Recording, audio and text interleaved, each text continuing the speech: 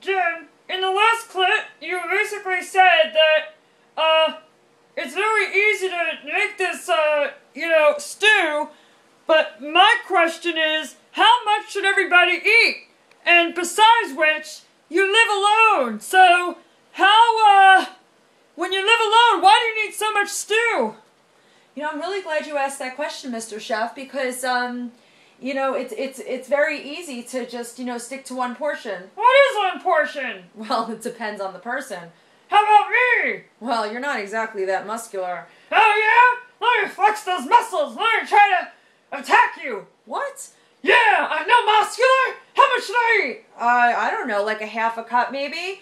I mean, I'm going to have a whole cup of this stew. You could easily eat that, and then actually it's going to last me for a little bit of time. I'm mad at you that you said I have no muscles. Well, you kind of really don't. Oh yeah? Ah!